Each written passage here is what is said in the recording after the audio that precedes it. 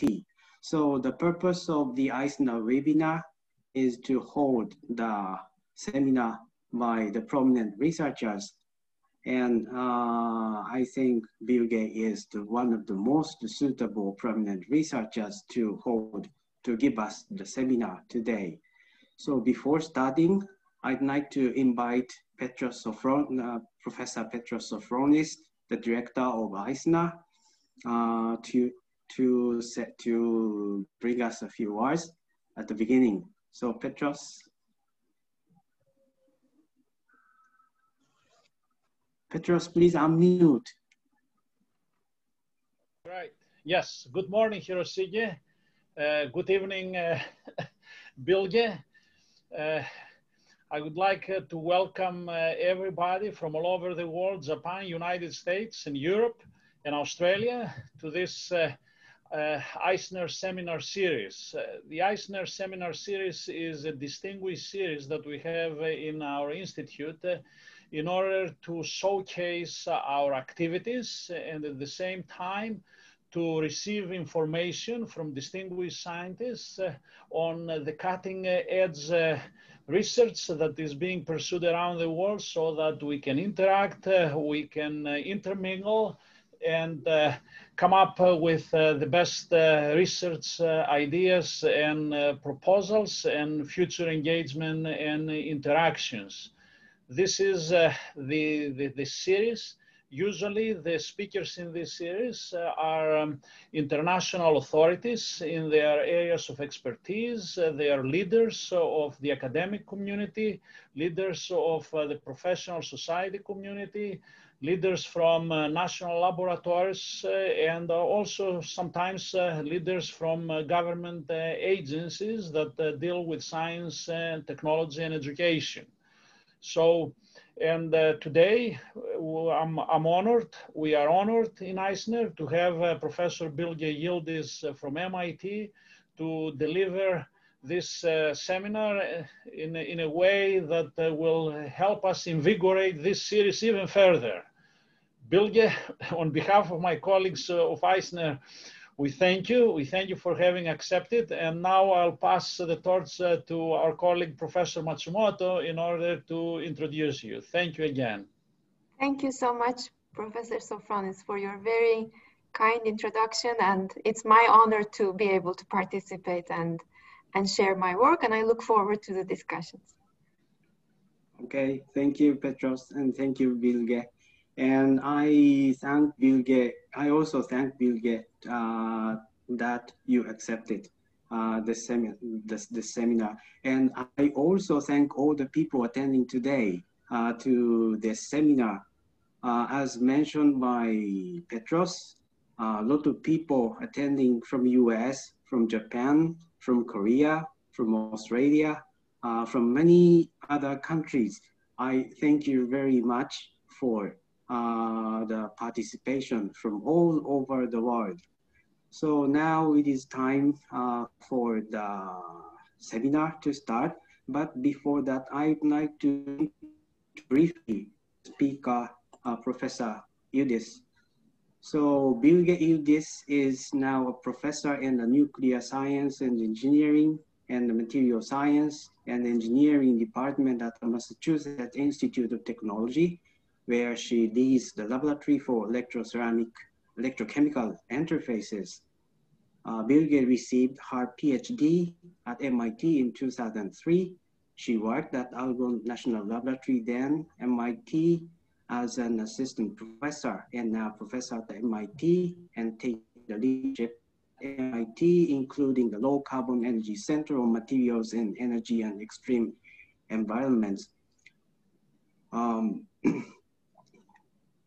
One of the results of her permanent work is that she received many awards, including Argonne Pace Setter, ANS Outstanding Teaching, NSS Career, IUM Lesomia Awards, the ECS Charles Tobias Young Investigator, and the ASARS Ross Confini Party Awards and awards. I think one of the awards is based on the collaboration with I²CNER Kyushu University. And now she is the Vice President and President-elect of the International Society on Solid-State Ionics. As far as I know, Bilge will be the youngest and first female president of the SSI Society. And my impression, I assume yours as well, is that she is always conducting cutting-edge research on solid-state ionics and electronic materials and devices. Today's seminar of Bilge is also the frontier study. Accordingly, many people are waiting for her seminar, and I'd like to pass the screen and microphone to Bilge. So now, Bilge, the screen and microphone are yours. Thank you so much. Thank you so much, Professor Hiroshige. I really appreciate your very kind introduction. And again, it's my honor to be able to participate in this webinar series. And on one hand, it's difficult not to be able to travel and interact in person, but also maybe these are new opportunities to be able to exchange more often because we don't have to travel. So yeah, I really look forward to the discussion at the end of the seminar, and feel free to ask any questions you have on the topic that I will share. So with that, let me start sharing my screen, and I hope it will work. Do you see my slides? Yes, we do. Okay, so I will go ahead then. Yeah, again, thank you so much for having me to share our work, and many of you from I²CNER know me on my work related to energy conversion materials, and what I will share this time is new work in our lab, more so in the last couple of years, where we have started studying energy efficient hardware and materials for analog computing, for brain-inspired computing. And you will see that there are many analogies between these devices that we are working on and energy storage and conversion devices. So it's not too far from my core, but a different application that we have been motivated in the last few years. And these will be devices that can serve as artificial synapses, and principles will be based on ion motion, including protons and oxygens. Okay? So we are motivated to look at this field because there is growing interest and growing potential impact of machine learning algorithms in different applications, ranging from image recognition, voice recognition, to healthcare, to security. And so it is really a growing field. But together with it, what is also growing is the energy demand in being able to apply these algorithms on real life problems. And if we use current computing systems in order to implement those algorithms, or current computing systems to be able to mimic certain aspects of artificial intelligence or brain-like computing, we then run into huge power consumption, and that is order of 6 orders of magnitude greater than what we humans consume for processing the same data. And as introduced, I'm both in the nuclear and in the material science department, so I tend to joke that in order to recognize images of dogs from low resolution photos, you need to run a modular nuclear reactor. So it's really, really like very high energy consumption going on with these algorithms. And the core reason for this is the current computing architecture, which separates the processing unit from the memory unit. And the data exchange between these two units is causing both time and too much energy that is needed for the computation. So there are alternatives to this existing approach that we call the von Neumann architecture, or the bottleneck in von Neumann, that is the communication between the processing and the memory units. and alternatives that can combine the processing and memory in a single architecture. So these architectures can take the form of what we call physical neural networks to emulate the connectivity of neurons through synapses in the biological brain. And so the goal is to be able to then come up with units that can serve as synapses that combine processing and memory in such a network architecture. So these connections, the building blocks that form these connections in a physical neural network can take different forms. And one class of such connections is what we call resistive switching devices. Okay, so what are resistive switching devices? So you can also see them referred to as resistive random access memory, ReRAM, or RAM. These are non-volatile random access memory devices whose resistance changes with electrical history that we apply to the material. And by using these materials or devices, you can obtain either binary or analog computing. So for example, on the left, that is like multiple resistance states that you can stimulate by electrical history, and you can obtain either binary or multiple states, and the latter would give you analog computing. So if you look at the left curve, this is, let's say, a binary example where we are applying voltage, that is the red curve that we will trace. And let me turn on my laser pointer.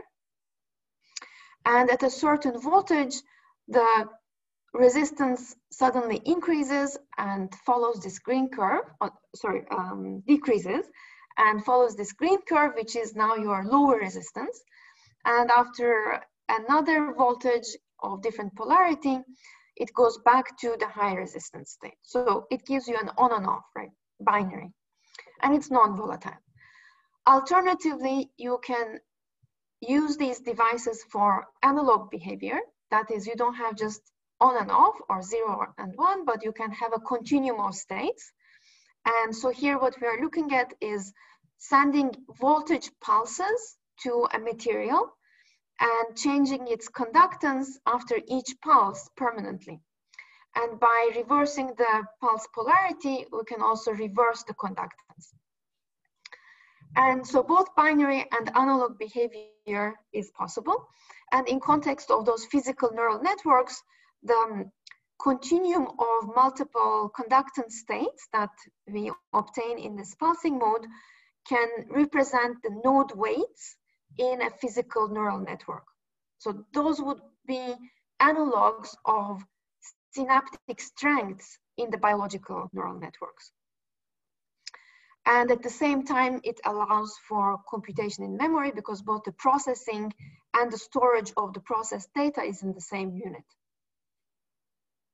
Okay, so there are a number of resistive switching mechanisms that have been explored in the literature and in applications. And so I will briefly describe these three that are most widely studied and used, and I'll then introduce a fourth one that is newer. Okay, so the first one that I put on the top left here is based on formation of a metal conducting filament in an insulating solid electrolyte.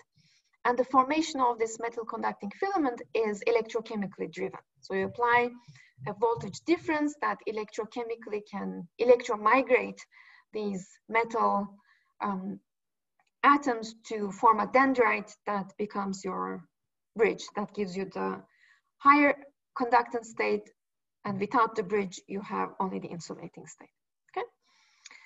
And alternative, or let's say similar to that, which is also electrochemically driven, is another filamentary mechanism, which is not made of metal filaments like on the left, but made of oxygen vacancies, which change the local electronic structure and gives rise to a conducting zone, which are also called conductive filaments.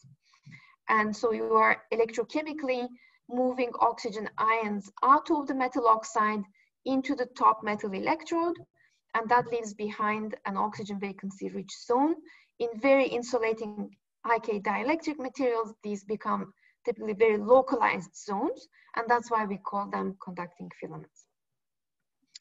And the third mechanism is based on phase change. So again, it's voltage driven, but now the process is Joule heating that changes the phase of a given composition from an insulating to a conducting phase.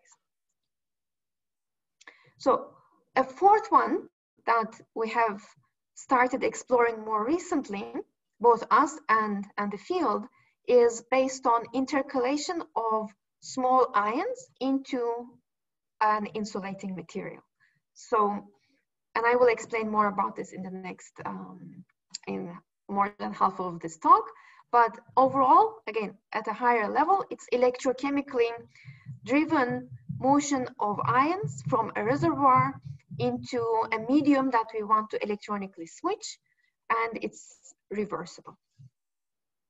Okay, so what are we trying to obtain from these resistive switches in context of brain-inspired computing? So brain is very complex, and I know little about it to claim anything meaningful, but certain aspects of the synaptic behavior is essential to capture to enable such analog computing, okay? And so what happens is that every time a voltage or electrical pulse arrives through a neuron to a synapse, that releases these neurotransmitters, small cations such as calcium, potassium, sodium, and their release and transfer to the following neuron builds a potential and fires the following neuron. But the chemical change in this neuron is then associated with a change in the ease of signal transmission that follows. So the more stimuli, the more pulse stimuli that you send to the neuron, the easier the signal transmission becomes. And this literally correlates to a change in the conductance of the synapse. Okay? So let's look at data taken from biological synapses on the right. And so what's shown here, to start with, let's say at time before 0, the conductance of the synapse is taken as unity, relative, and then the different colored data correspond to conductance after sending a certain number of pulses of a certain height of voltage to the synapse. And so you can see if you don't send any voltage pulse, the conductivity doesn't change. If you send a few pulses, the conductivity changes but decays, so you forget. And if you send more and more pulses, the conductivity change becomes permanent and it actually increases. So you're like physically changing the synapse and making the signal transmission easier. So in the biological synapse, this is taking place via ions. In device applications, there are these different mechanisms, and we will come back to the ions, okay? So at least this behavior, permanent change in the synaptic conductance, is essential to capture for data processing, like in the biological neural networks, okay? So this is then one example of such a device that was reported nearly 10 years ago, where they are using this metal filament mechanism, and they're sending voltage pulses to an insulating layer through which they are forming metal filaments. And after a certain number of voltage pulses, the conductance of this artificial synapse changes permanently. And that's similar to the data that I've shown to you from the biological synapse. And so this is the behavior that we call potentiation, long-term potentiation. That is long-term permanent change in the physical property, in the conductance of the synapse. And at the least, this ought to be captured for trying to emulate this synaptic behavior in inorganic devices for computing. So, as we said, in the brain, we're working with these small cations that transport from one neuron to the other and change the local conductance. And nevertheless, the electrolyte medium is liquid and organic matter there, so it's not quite conducive directly to putting it in a computer.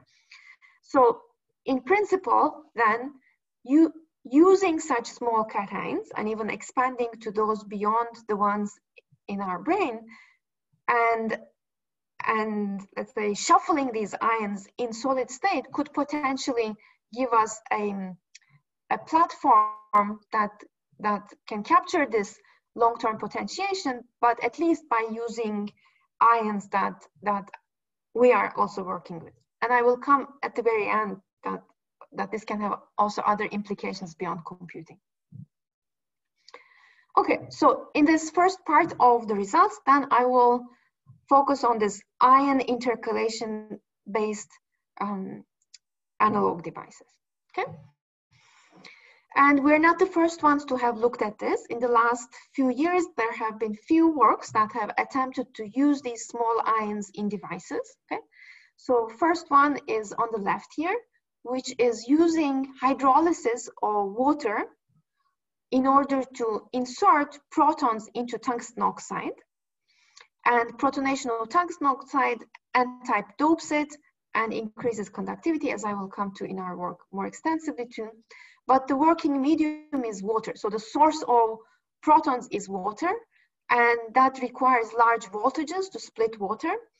And that's not quite in line with the energy efficiency that we need.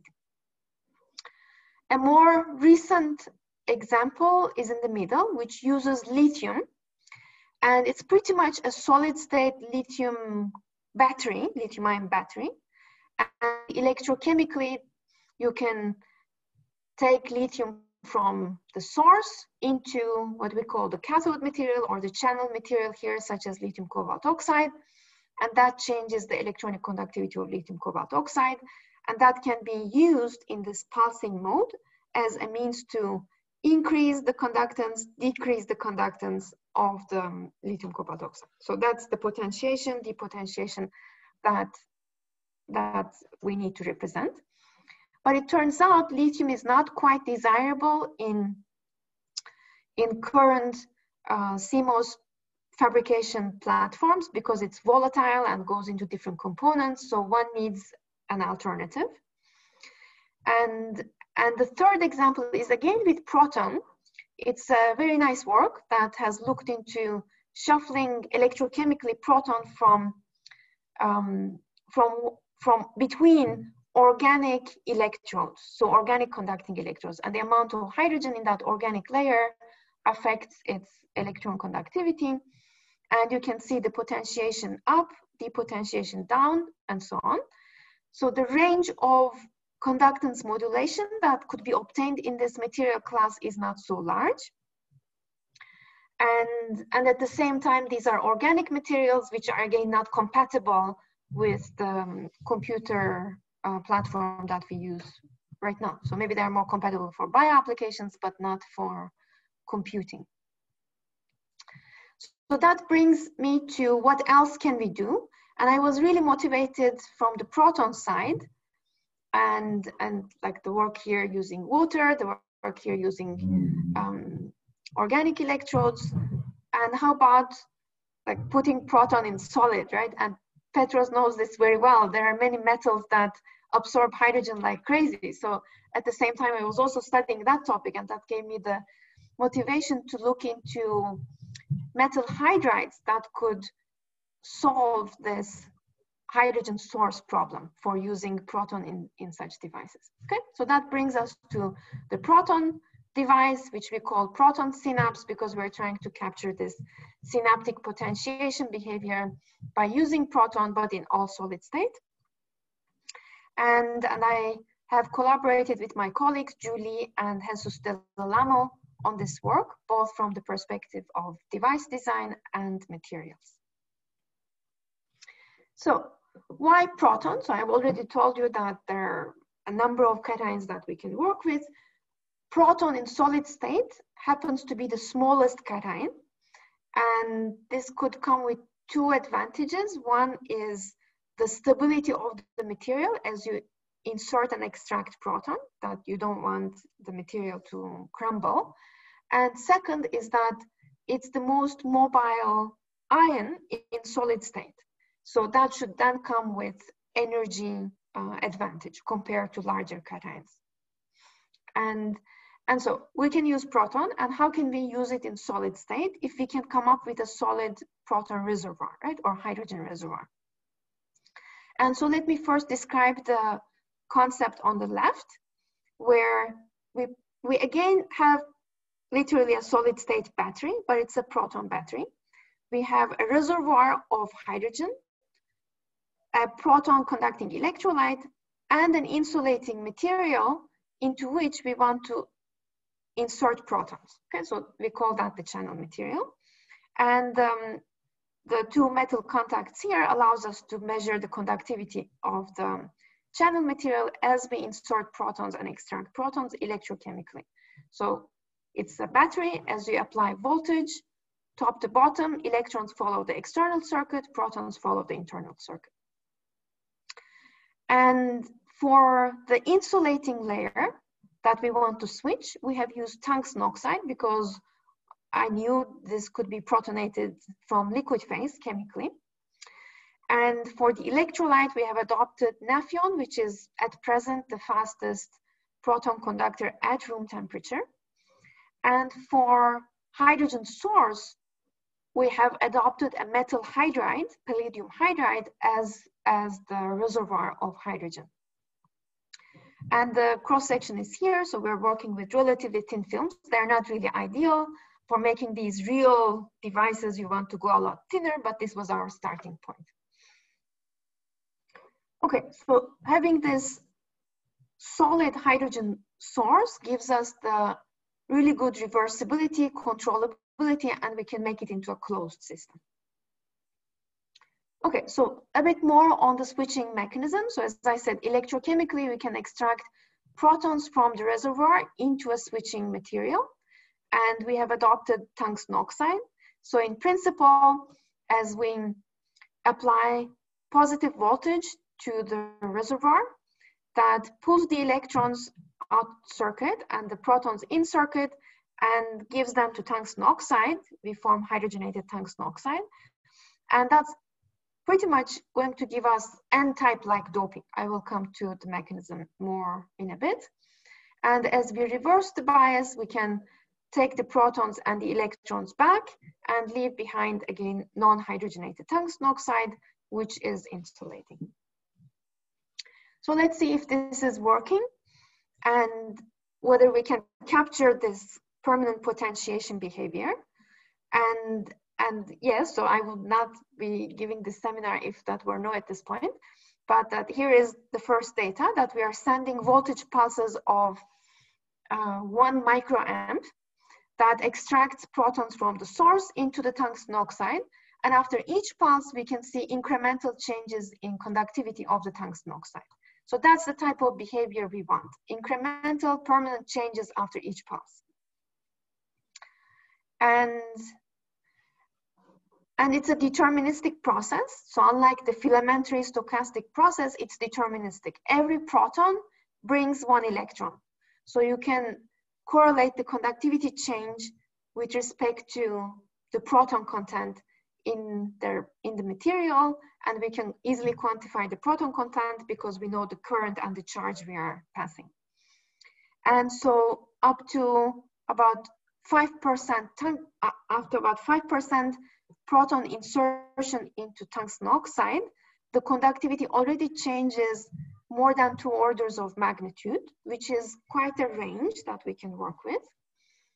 And if you span the whole proton concentration regime, so from just as prepared tungsten oxide to 1 proton or 1 hydrogen per tungsten oxide, the conductivity change that we can obtain is 7 orders of magnitude.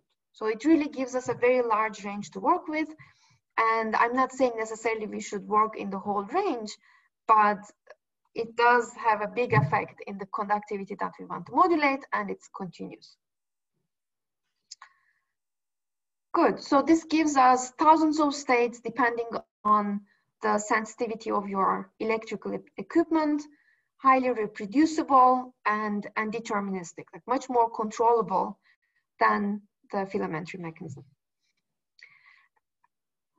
And here I want to extend that to the reversibility point to the synaptic potentiation and depression. So as I said, as we stimulate this inorganic synapse after each pulse, we change its conductivity that we call potentiation. So the strengthening of the synapse that eases the signal transmission there. And if you apply the reverse polarization, you can forget, right? So you can start degrading the synaptic strength and increase the resistance, and that's the depression behavior. So hydrogen goes in, potentiates the inorganic synapse, hydrogen goes out, depresses the inorganic synapse. And the ability to get this highly reversible like this is important for the reliability of the training of these physical neural networks. Okay, so it has some implications. This very large conductivity regime has some implications for device properties. So interestingly, as you can see, the conductivity is not changing in the same way across the whole proton regime. And then I will also explain why this could be happening, but you can see slope changes, different extents of conductivity change per unit amount of change in hydrogen. And if you look at this potentiation depression in each of these regimes, they give you different properties. So for example, in the low conductivity regime, the maximum to minimum conductivity change that we can obtain is around 20, or let's say not really low, but around here, okay? And as you do the same experiment in these higher conductivity regimes, you lose that range. And so your dynamic range shrinks. And if you look at these different regimes, it's telling us that if you want a larger range in conductivity change with a small amount of proton insertion and extortion, you rather stay in the low conductivity regime. And staying in that low conductivity regime is also good for avoiding leakage in these devices. Okay, so I have motivated the use of Proton for these applications based on its potential energy consumption being low, right? So do we really get low energy consumption? And we could calculate that even in this rather non-ideal device in terms of its geometry so far, based on our voltage current behavior. And what we get is about 3.5 femtojoule per square micrometer per state, but per state is a bit arbitrary because it depends on the voltage. So if we convert that to per unit change in conductance, it's order of 20 attojoule per square micrometer per nanosiemens. So those numbers are very low. And what do they really, like, what do they mean? These are so low, like it's very low. It's not like the fuel cell powers that we're working with, right? And if we, like, to make sense of it, if we compare that to energy consumption per synaptic event in the brain, in the synapses, that's on the order of 1 to 100 femtojoule. So our device giving us order of 4 femtojoule is actually on the order of the biological brain data processing. So that's very, very exciting for us that use of Proton can give us this energy advantage. And there is more room to improve both in terms of materials and in terms of device configuration. So we're still working on this. So we don't only look at the device aspect. As you know, in our group, we really like to understand the mechanisms. And so we have spent some time also both experimentally and computationally to resolve how this material is changing its conductivity upon protonation. So tungsten oxide, which is monoclinic at room temperature, is also an electrochromic material. And so this protonation aspect has also been studied in that field. And the overall view is that proton insertion comes with electrons that fill the 5D T2G band of tungsten, shifts the Fermi level, increases the carrier concentration, and thus should increase the conductivity. So what do we see? And in our experiments, first I'm going to show photoelectron spectroscopy looking at the valence band and the tungsten 4F region here. So we can contrast the valence band before and after protonation. And in the latter, we can clearly see the formation of this in-gap state, which is the filling of the tungsten 5D T2G state. And the creation of this in-gap state and the shift of Fermi level increases the carrier concentration and the conductivity. And the uptake of electrons by tungsten is also evident in the tungsten 4F spectrum by formation of tungsten 5+.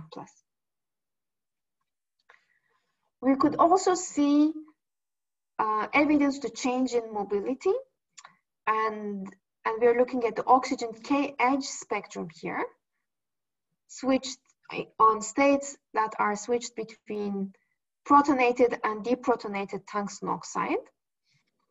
And I won't go into the details, but certain changes in the peak intensities that we see correspond to change in the hybridization between the tungsten and oxygen states that have implications for oxygen mobility.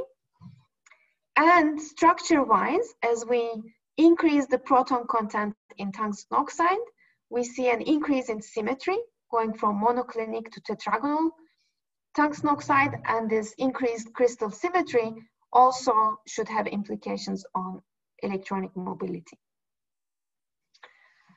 And we have performed first principles based calculations to convince ourselves indeed that the electronic and structural changes that we are deducing in experiments make sense. And here I'm showing the tungsten oxide pristine electronic density of states, which present to us 2.8 eV band gap, which is consistent with the experimental property of this material. As we increase hydrogen concentration, we see the formation of these in-gap states that I've also shown to you experimentally, which are a little bit, so about 0.2 EV lower than the conduction band minimum. And so these states are serving as N-type doping to increase the semiconducting conductivity. As we go to higher concentrations, above 10%, the structure becomes metallic, both more symmetric, and the electronic density of states represent metallic behavior. So that's consistent with the experimental behavior that we have observed, and so we are convinced that at low concentration, the N-type doping, and at high concentration, a crystal structure change that turns the material to metallic is taking place. So in summary, for this protonic electrochemical synapse, I've shown to you that we can use something that looks like a solid state proton battery to deterministically control the conductivity of an insulating material by electrochemical proton insertion and extraction. And that gives us the ability to represent the synaptic potentiation and depression behavior, which is essential for brain-inspired computing. And I've also shown to you that as we get this behavior, the energy consumption is really, really low. It's literally on the order of biological synapse energy consumption. So that really motivated us to look into this further. And I have also shared with you that the switching mechanism for the material that we have chosen involves both the increase of carrier concentration and mobility. And what else to do? So what else are we doing here? That there is a lot to improve on this device yet. In particular, upgrading Nafion to an inorganic electrolyte so that we don't have to deal with solid polymer in the processing of these devices. And Matsumoto is an expert on proton conductors, so maybe he can give us more advice here, but we have ongoing work that looks promising in this direction. And hydrogen being very mobile is a good thing for device efficiency, but it's mobile means it likes to go elsewhere too, and so you need hydrogen barriers to encapsulate this device to make it a real closed system. And we're also working on hydrogen barriers to improve the durability of these devices. Good. So with that, I will move on to the second part, for which I have less time left, but I think we should be okay. Where now we will look at oxygen vacancy conducting filament-based resistive switches and how can we make them more reliable.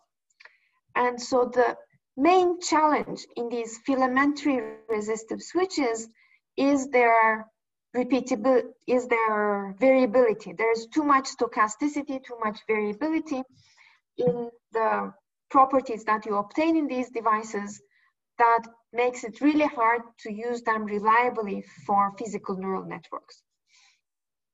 So what do we mean by variability? So after you apply a certain voltage, you want to obtain a certain conductance state, but in the same device or from device to device, you apply the same voltage, you get a different conductance each time, right? So that's the variability we mean.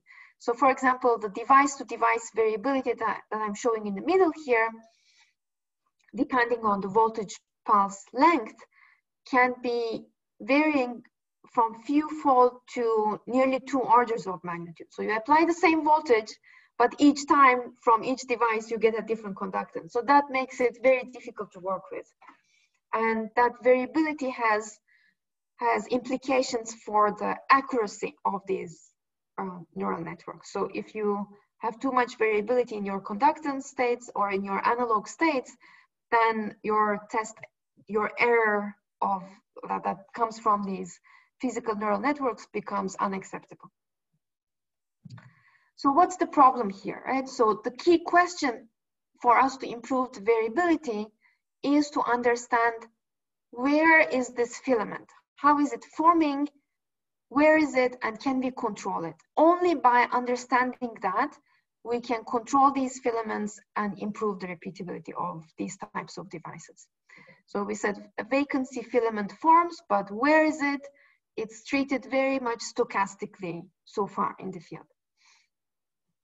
So we're looking into 2 different approaches to control the filament formation.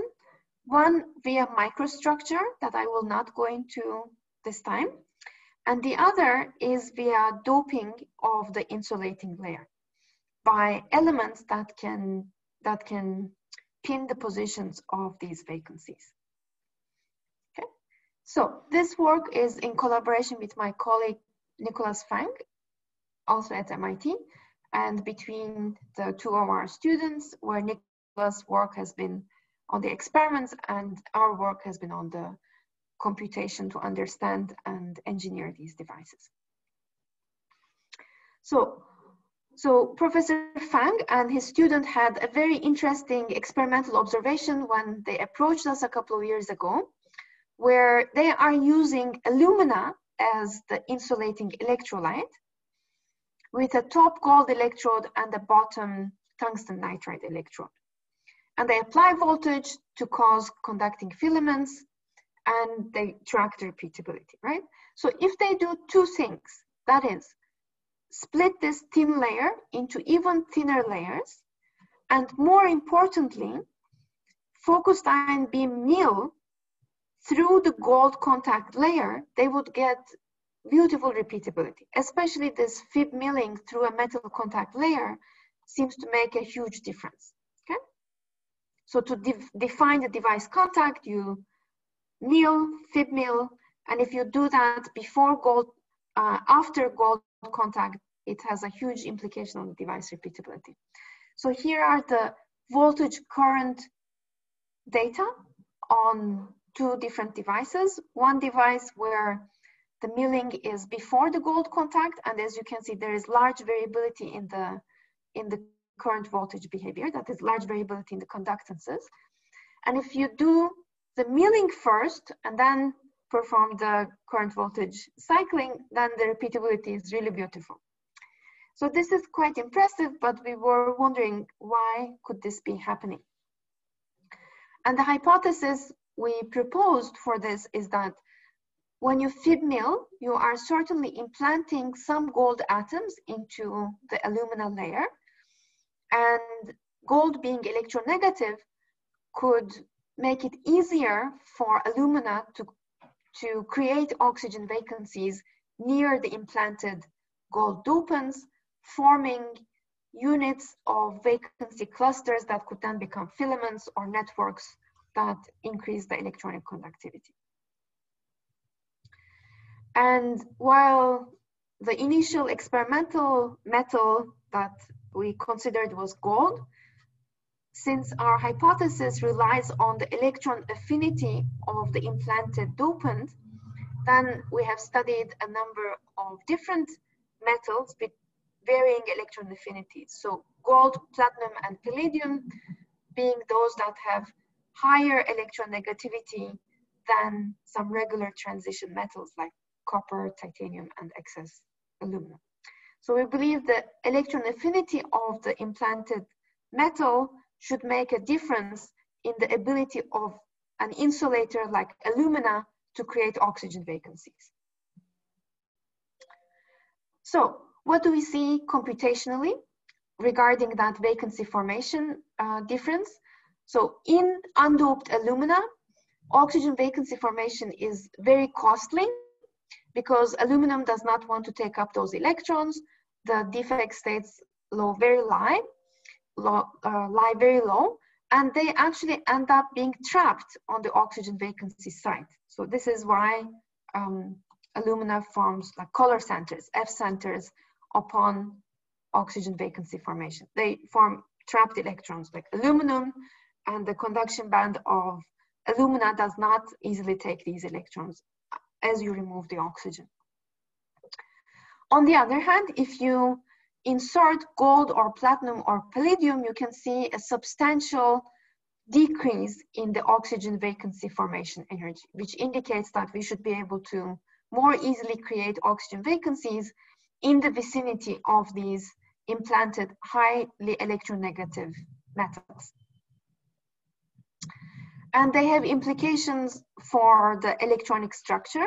So the two key points is that when you have gold or platinum or palladium, they create in-gap states that can uptake that electron that is left from oxygen. And that's going to be very important, okay? And the other is that there is change in the amount of charge on the aluminum and oxygen when you have gold nearby. So when you put gold nearby, both aluminum and oxygen loses charge. So mostly oxygen loses charge. That means you are also weakening the aluminum oxygen bonds, and that electron goes on to gold. So you have electron that likes to go onto gold, both with and without oxygen vacancy. And especially with oxygen vacancy, this makes a very big difference because now you have these low-lying states that can uptake the electron after you create the oxygen vacancy, unlike the F center of undoped alumina. So electronegative ions, when you insert them into alumina, they can uptake the electron left from oxygen as you create oxygen vacancy, and this makes the material more easy to reduce when you apply voltage. And expansion beyond individual vacancy is also important to look at, because in the end, when you are creating these oxygen vacancy filaments, it's not just one oxygen vacancy, but clusters of oxygen vacancies that must form. And we can see that both the formation energy of clusters of oxygen vacancies around gold, platinum, palladium, as well as their binding, is more preferential. So not only individual oxygen vacancy, but cluster of oxygen vacancies become more favorable to form, and they are strongly binding to the vicinity of the implanted gold, palladium, and platinum in comparison to regular transition metals. So this implies that when you implant electronegative ions into alumina, they can act as building blocks for vacancy cluster formation that then becomes building blocks for conducting filaments or networks of filaments to induce switching. And we can again look at this vacancy cluster and its implication on the local electronic structure. Here is alumina, wide band gap, alumina undoped with a vacancy cluster that is hard to form, but those vacancy clusters comes with defect states. And alumina with gold and with vacancy cluster has even more defect states. And moreover, these clusters become more easy to form in the presence of gold. Very similar picture again with platinum and palladium. So you are really forming a building block of conducting cluster here that can then percolate to become your conducting path or conducting network.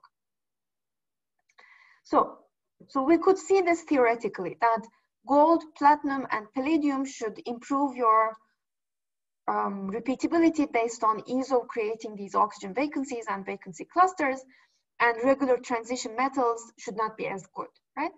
And we could validate this theoretical finding experimentally. So now we are looking at, on the left, again, the current voltage cycling data and the cumulative density functions of the resistance states that we obtain, high and low resistance states. So the sharper these curves, the more repeatable the conductances that we obtain, and the more widespread these curves, the worse the repeatability. And indeed, the better repeatability in these experiments are obtained by the electronegative ions that we implant, palladium, gold, platinum, and the regular transition metals do not help as much. So in summary, this is consistent with the ease of oxygen vacancy formation that I have shown theoretically in the previous slides. So there is a path for improving the repeatability of these devices if you know what type of ions to dope with in a given insulating material.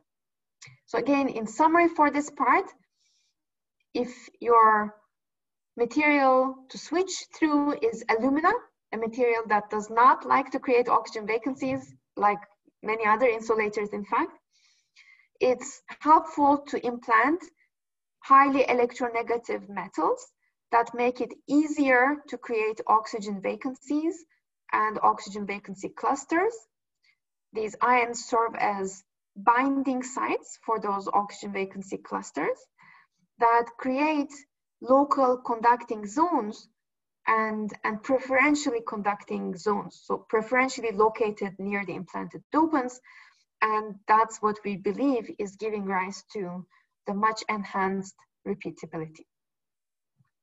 So that's what I wanted to share on the oxygen vacancy side, devices that switch with that mode. So if we think forward, so based on what I have shared in the first part, we are very excited about these ion-based resistive switches because they are not filamentary, they are not stochastic, they're really deterministic charge-controlled devices, which we know how to modulate electrochemically. So our field of solid-state ionics, solid-state electrochemistry knows how to control those devices, and they present really promising energy efficiency, and the properties that we have obtained are also very promising for analog computing applications.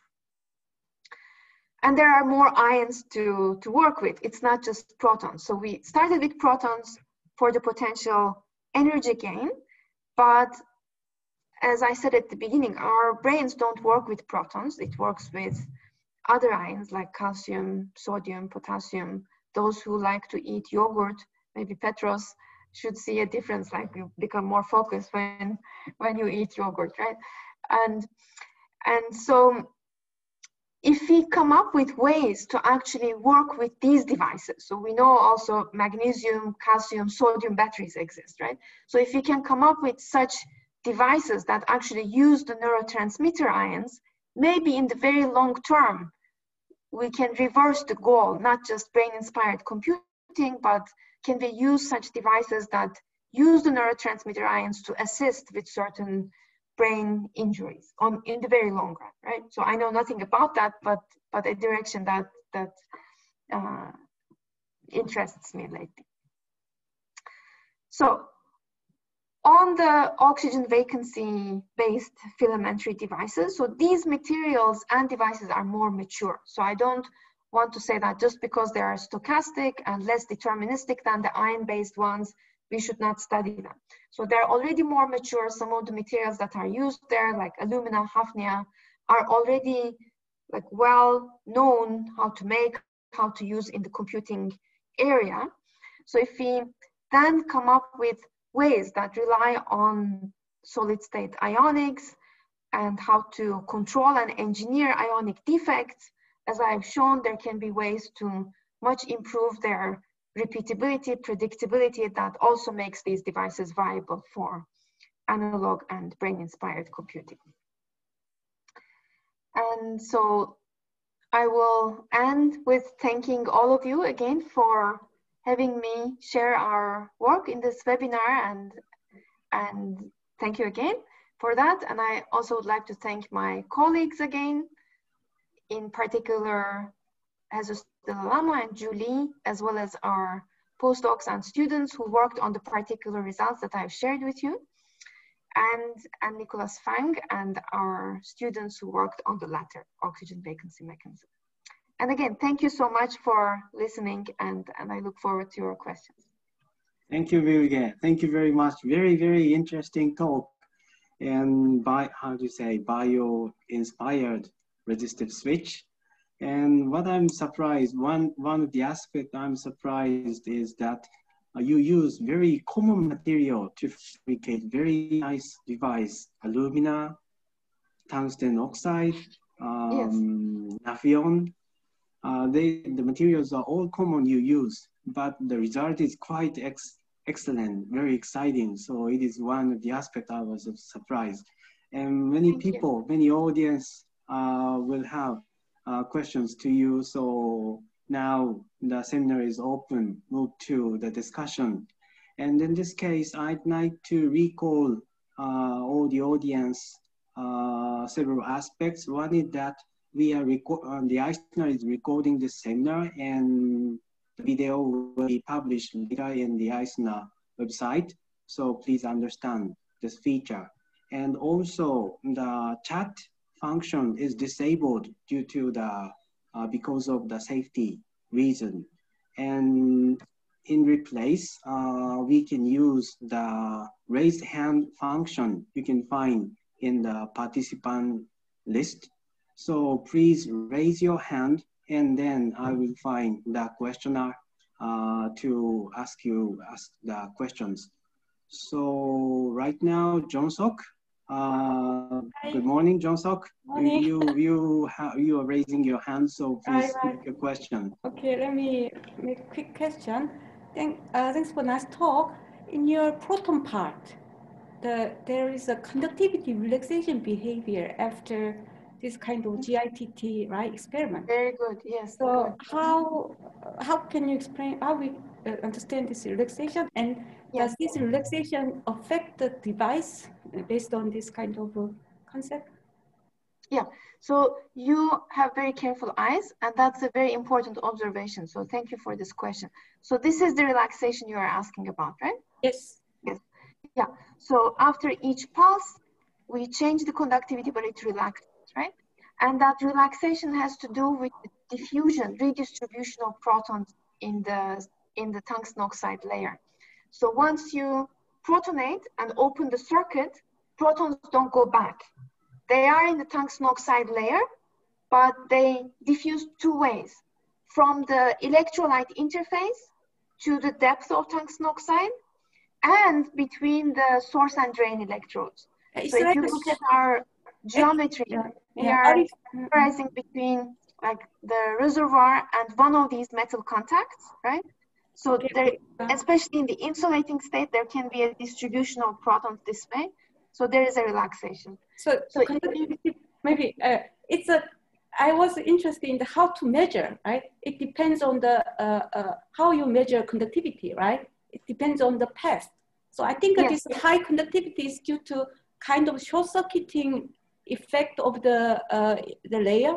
It's you are like measuring parallel mode, you know, then the conductivity is no short-circuiting. Yeah, so these two metal contacts that we call source and drain is what we measure conductivity through. So tungsten oxide, as we protonate it, there is proton insertion, and as we cut the circuit, there is redistribution of proton into the depth and also laterally. Why so that's the relaxation you are seeing. Usually, I would imagine the increase of conductivity, the relaxation, but you see the decrease of conductivity now. Yeah, so I think it's parallel paths, right? So if maybe you have a very highly conducting zone here, it's kind of short. We're measuring that, but it's then diluting as it diffuses in, and that's basically conductivity. Okay, thank you. That would be good. Yeah, thank you. Thank you. And then this not good for, is it shorter the better, right?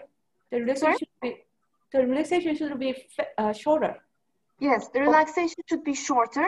And as I said, like we don't have a ideal geometry yet. I mean, it's 50 nanometers, but it should be more like less than 10 nanometers in thickness. So that's the diffusion length.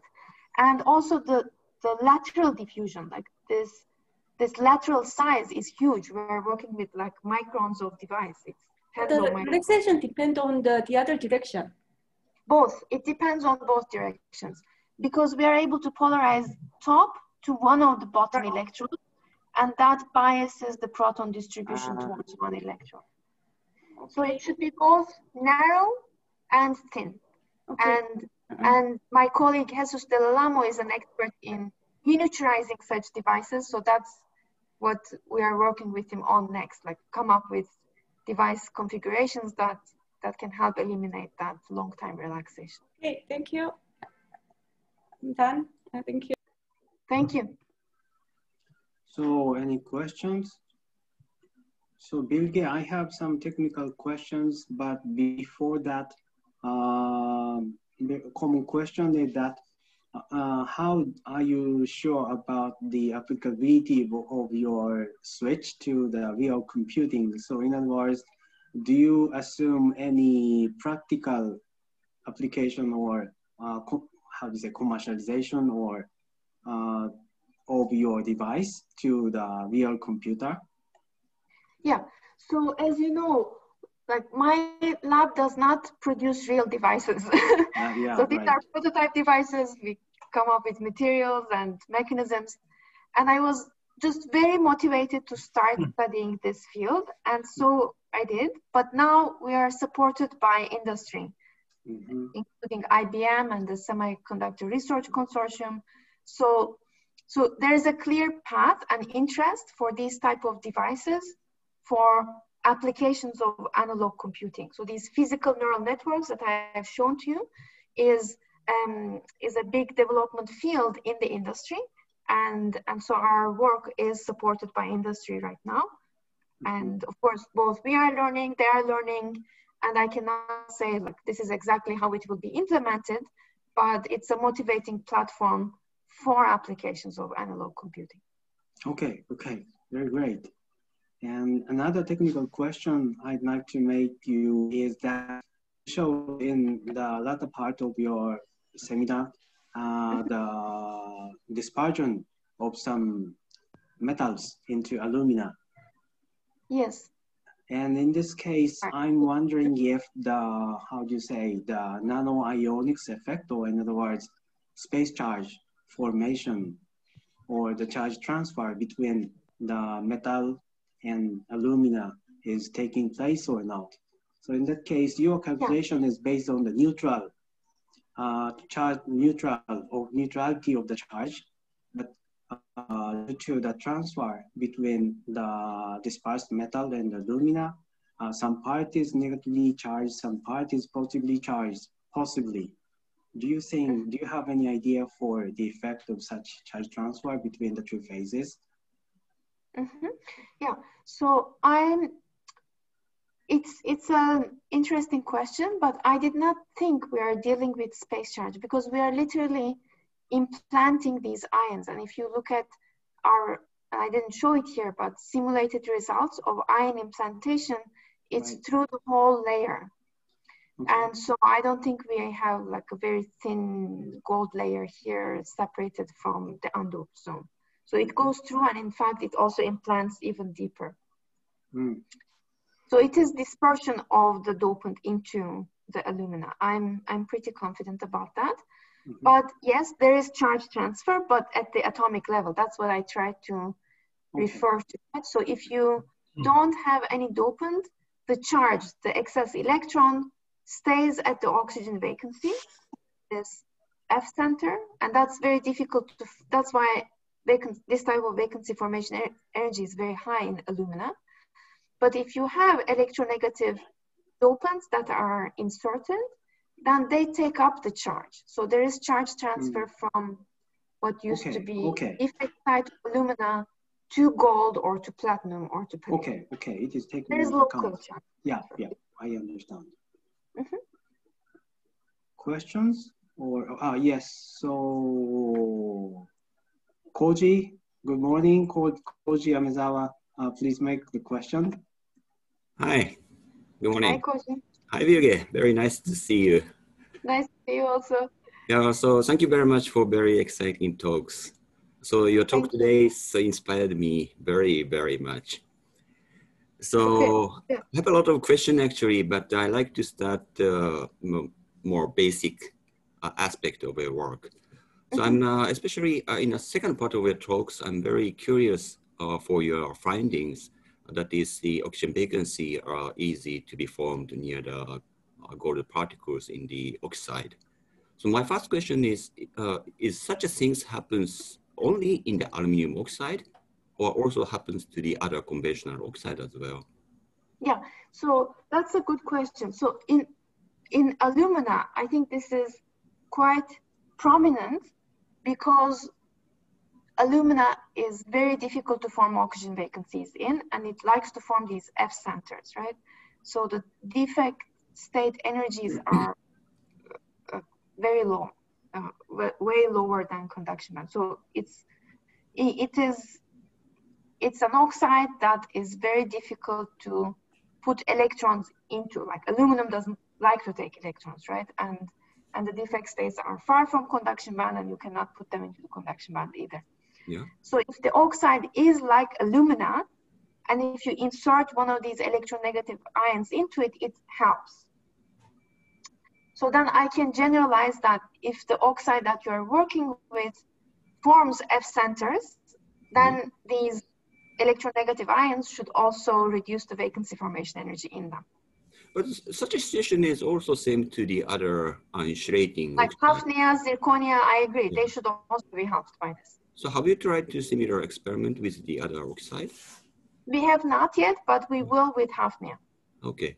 So other question is, so you discussed the formation energy of the oxygen vacancies, but well, sometimes the easy formation of the oxygen vacancy doesn't mean too easy to move. I mean, sometimes oxygen vacancy traps by gold particles, for instance, in your case. Yeah. So here we are also mobilities of the bound there.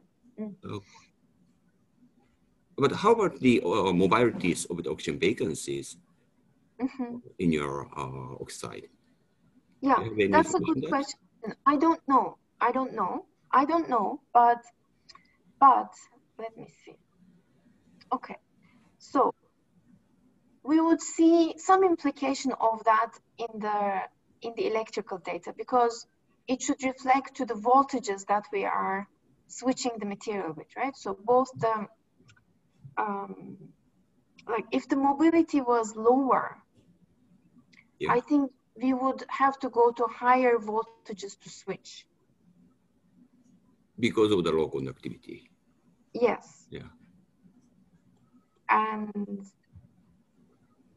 And I don't see that too prominently. So my question is, even though you have the oxygen vacancy near the... I don't have that data. Yeah. Okay. Say it again. Yeah. So my question is, if you have the oxygen vacancy near the gold particles, but those vacancy is not mobile, you don't have the switching. I mean, you just have to apply more voltage to move it, right? So how much more field you need to move it? Okay. That's what it means it depends on applied voltage to the system. Yeah. So these both form and move under quite high electric fields through very thin layers, right? Mm-hmm.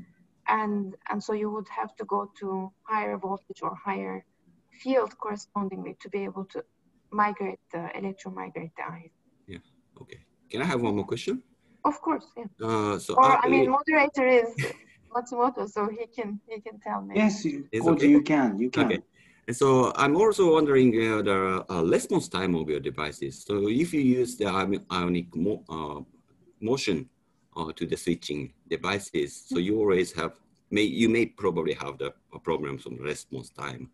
So how first your switching device works compared with the electric switching devices? The Proton one, right? You're asking in both cases. Yeah. Okay. So both of them are switched by millisecond pulses because that's what we are limited to in our electrical device. Mm-hmm. So I cannot say what is their real switching speed. Okay. Do you think it's enough? Okay. So I think so. So in our experiments, we are able to switch with milliseconds, right? But these lithium devices that are being experimented by IBM, they are able to switch very fast on the order of nanoseconds. You don't need to move too many ions. So the pulse duration can be very short and you just insert very few ions and they change the conductivity discernibly. Okay. Okay, thank you very much. Anyway, so very nice talk. Thank you, Koji, and thank you, Bilge. So the next question is Ryan. Can you talk? Can you make a question? Yes. Hello, yes. Thank hello, you. Ryan. Thank you, Professor Matsumoto. Thank you for joining from Colorado. And Bilge, thank you so much for a wonderful seminar. Fascinating. Yeah. I learned a lot. So will you turn on the camera so that all the people can see you? Oh yeah, I'm afraid I'm just at home. It's in the evening. I'm okay. Yeah, but very nice picture. I'm a single dad right now. My wife is a medical doctor, and she's actually on call with hospitals and quarantined for COVID, away from home just to be safe. So I'm dealing with both kids and science at the same time. I don't know. Good luck. Yes, stay safe. So Bilge, my question for you is on the proton synapse. You described how a proton being the most mobile ion leads to higher energy efficiencies. So I guess the potential downside of that is in terms of permanence. Yes. So when you want to program a state, how permanent is that state? And so if I want my proton synapse to remember something for 30 years, can it do that? Yeah. So that's a good question. I can repeat our point there. So in principle, yes, because as you open the circuit, electrons have nowhere to go, and so protons also have nowhere to go. But we know hydrogen likes to move around, and there are metal contacts, right? So one challenge with proton could be the long-term durability, like long-term retention ability.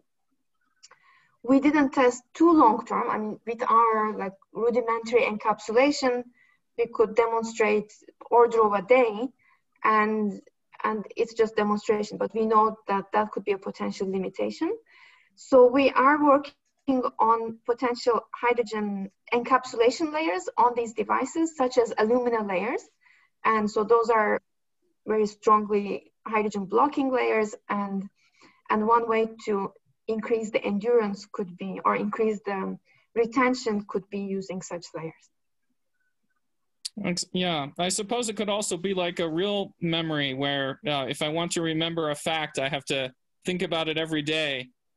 So maybe you have to re-stimulate a little bit more, right? Yes, you have to refresh the synapse. Yeah.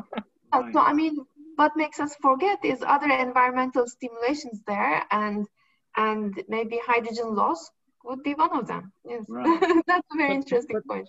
But this could also be a way to further simulate true biology and true learning, because if depending on the algorithm that is kind of exploring these synapses, if things are really important, they will continue to be reinforced over and over, and the synapse will be strengthened, and this new state will be strengthened. But things that occur less frequently or aren't as important won't be strengthened, and they'll eventually be forgotten by the network of synapses, just like a real brain. Yeah, that's a very, very interesting point, and a positive way to look at this retention challenge. Yes. Thank you. I'll keep that in mind. Thank you, Ryan. Very interesting question. And in my experience, my dog forget everything in 6 seconds. So it is a kind of different aspect of your device, I think. So the next question I can accept is Kian Du. Kian, yes. Yeah, please make your question. Kian or Chan, Lu? Yes. Mr. Lu? Can you hear me? Yes. Hello, Professor Yildiz. Very nice talk. Haven't seen you a long time in person. Yes, I'm so happy that you participate. Yeah, one of my friends sent me this Zoom link, so I'm here. Very nice talk. Thank you so much. Yeah. Now, Kian is my previous PhD student, and I'm sure he's going to ask me a very hard question. Not quite, yeah. So basically a follow-up question to Ryan's question. So essentially what you have is a proton battery.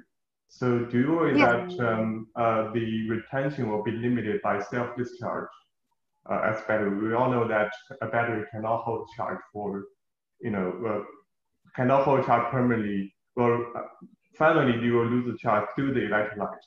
When you miniaturize the battery, your synapse, so do you worry that the retention time will be shorter and shorter? So in related to that, there has been some work from Ian Lee, now he's in Michigan, using oxygen vacancies as mobile ionic species for synapses. Do you see any future in that, or what's your opinion on that development? You mean the charge loss in the battery, which would be the retention loss in this device? Can it be used for the so similar to Ryan's question, right? I have not thought about that in that way. I mean, we were just trying to improve the retention, right, for this particular application. But maybe, like you said, I mean, I'm more familiar with it from the oxygen vacancy area, right? There, the relaxation is more evident, and I think quicker than these proton batteries. It ought to be quicker. But maybe it gives a possibility, like you can use in the same network different ions, and that have different retention behavior, and so different forgetting behavior without stimuli. And that could allow to simulate different environments. Maybe. So this is very interesting. Like both you and Ryan are pointing to the same thing, I think.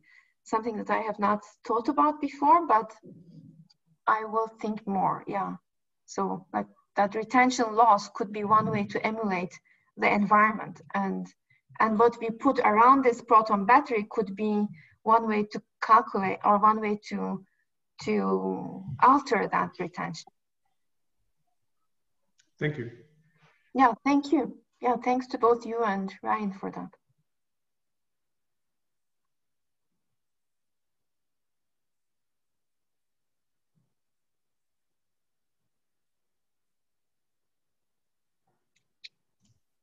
Matsumoto, I think you are muted.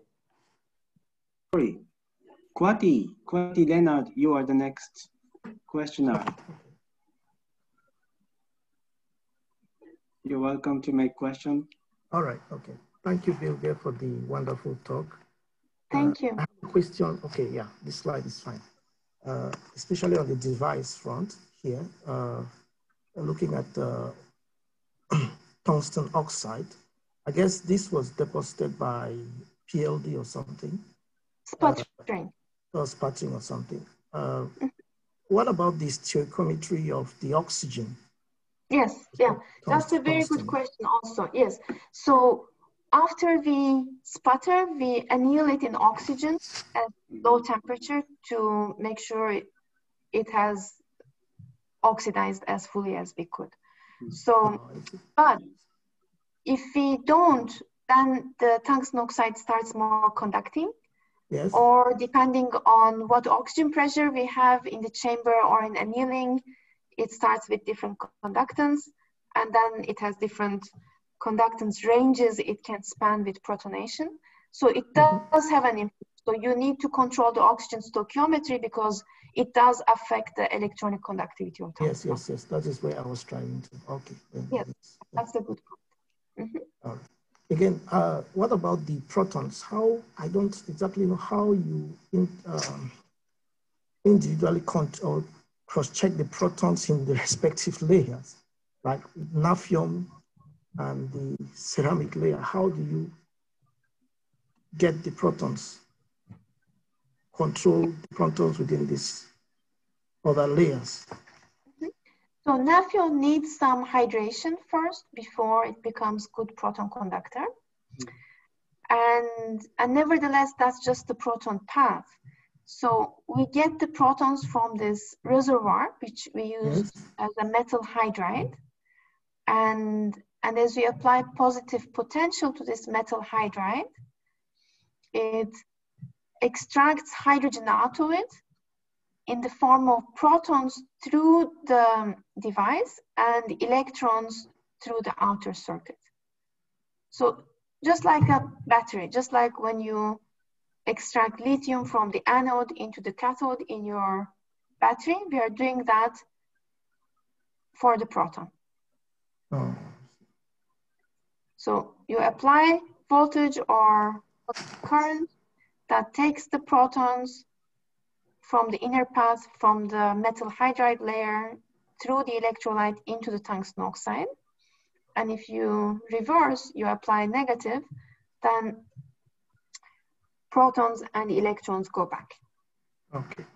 Okay. Thank you. Thank you. That will be all from my side. Yeah. Okay. Thank you, Kwati. Nicola, good evening. So will you make questions? Hi, Bilge. Thanks for the great talk. It's nice to see you and see everyone. Thank you. So nice to see you. Yeah, mini reunion of sorts. Yes.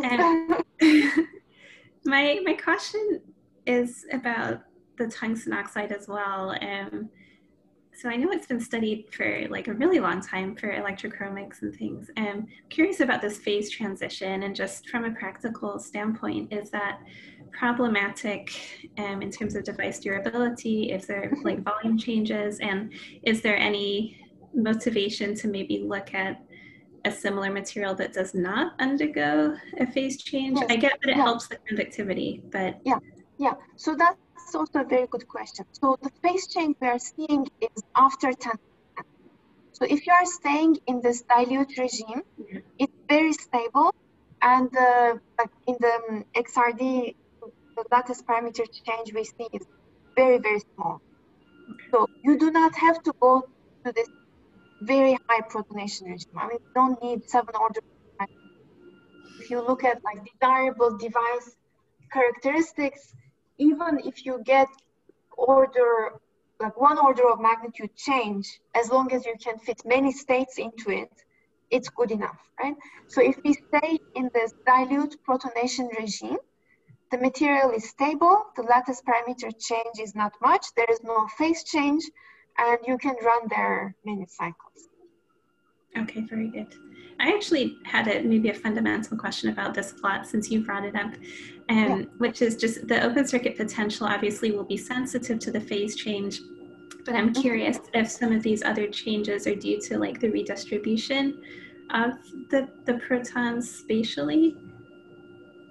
Yes. Like So, that relaxation. I mean, not just redistribution, but concentration.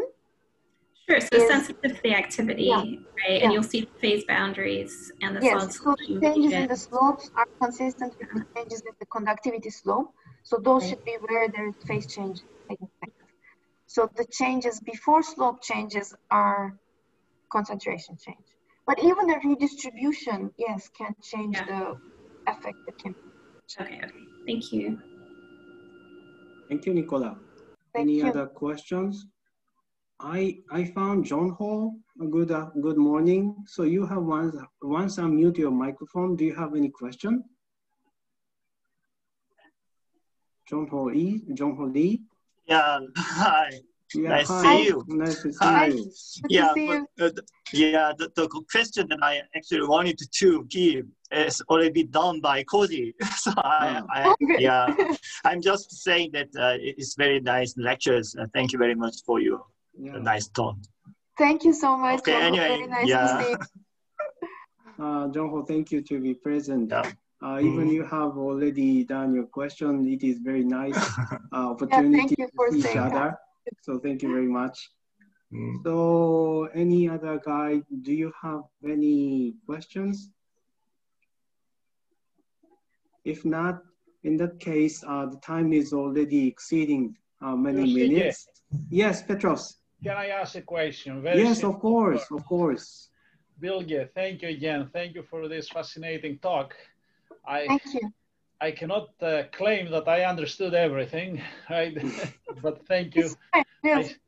I saw the directions, I saw the future, especially when in the end you suggested that we do reverse engineering, right? Help the brain by using electrochemistry, our own electrochemistry. That's very futuristic, really. Yes, I really hope to learn and do something in that direction. Yeah, societal impact, right? So my question is simple, of course. At some point, at the beginning of your first part of your talk, you extract hydrogens out of palladium hydride, and then you return them when you reverse the bias. Now, is that process reversible? I mean, for how long you can continue it? From my own understanding is when you create hydrides in palladium, you induce a volume dilatation that is something of the order of 10%, if I remember well. In fact, as you were talking, I just pulled one of my books here. My hydrogen books. I know where you are going to.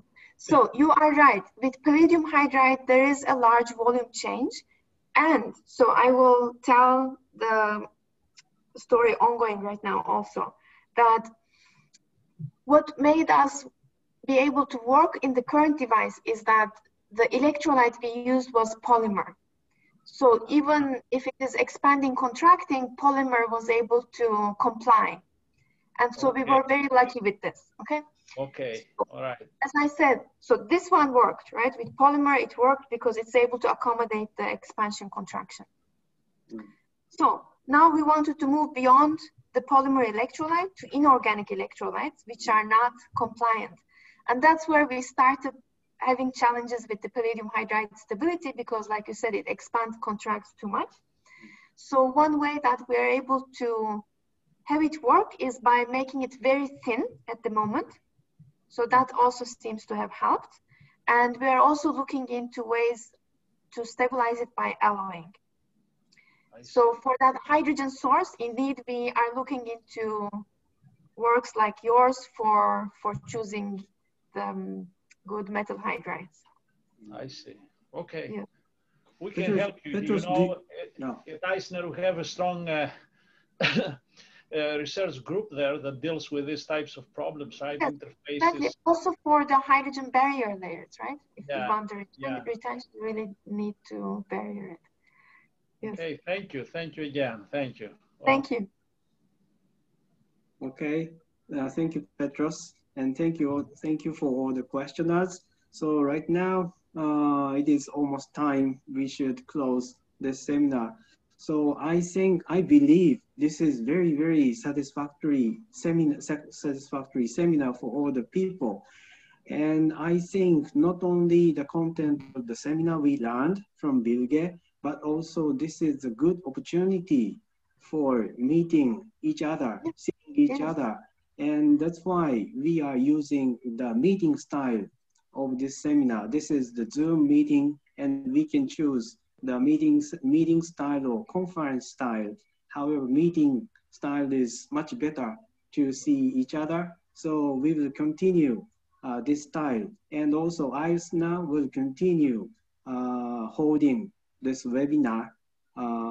And the next webinar will be planned in January. So please, I'd like to ask all the people to keep in touch with the website of I²CNER, and I²CNER will advertise you again for the next webinar. So Bilge, thank you very much. Thank you very much for fantastic seminar, fantastic talk, and fantastic discussion. So much. Thank you so much again for hosting me, and thank you everyone for listening and discussing. I really appreciated it. Yeah, quite very enjoyable time. Very enjoyable time.